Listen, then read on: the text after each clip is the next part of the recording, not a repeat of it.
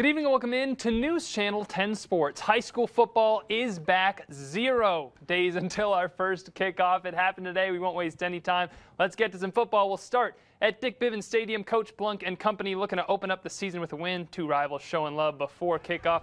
End of the first, Tascosa already within with a 7-0 lead. Tracian Wilson, he had 2 TDs in the first half. The Rebels star running back would leave later with an injury. Tremendous player. Wish him a speedy recovery. Palo Duro answers with a touchdown of their own. Darian Lewis showed off the mobility a lot today. Here he gets around the edge for the 10-yard touchdown run. Palo Duro cuts the lead in half, but the Tascosa offense continues to show off their prowess. Colton Fulton drops back. He throws it up to the top wide out in the panhandle. TJ Tillman comes down with it, high steps into the end zone, shaking his head at the defense. Too easy for Tillman. Tascosa takes the victory for Coach Plunk's 100th with the school. Congratulations, Coach Plunk. 28-7, the final.